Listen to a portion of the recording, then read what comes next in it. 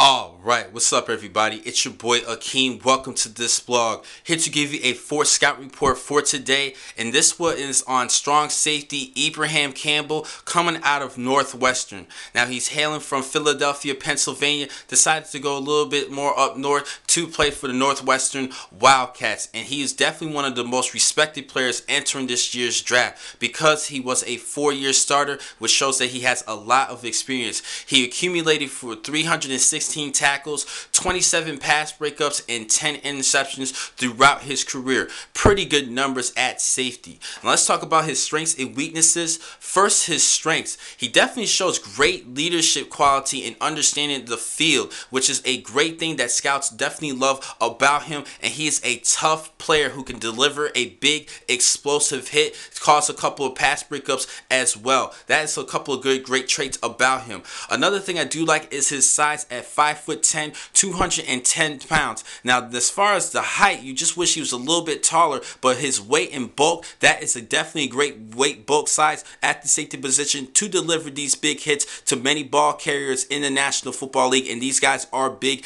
in the NFL. Now, another thing I do like about him is his speed. He runs a 4.5 240, which is not bad. That's definitely a good acceptable speed. And also, he was an all-academic player in the Big Ten Conference, which shows that he has good book smarts, good leadership quality, and he definitely has good characteristics about him as an overall person. That is a good thing I do like about him.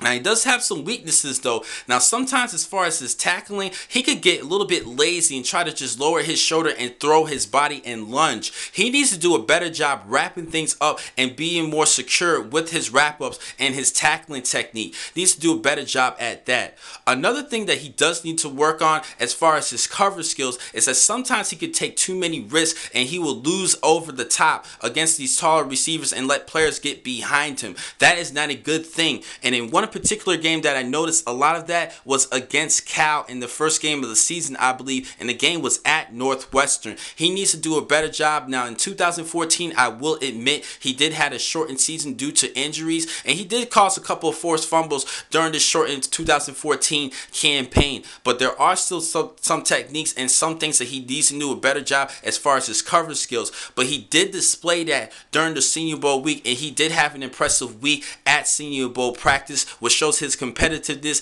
and his willing to learn and become a better player, which are great traits. Now, where I have to actually project him entering this year's draft, I see him as a solid 5th round pick for this year. I think he could possibly become a little bit lower, but I really see him more in the 5th round for this year's draft. Still have some things he needs to work on as far as his cover skills. That is a concern, but he's definitely a good player to help out in run support. Just need to do a better job as far as coverage, even though he does have a couple of pretty good numbers.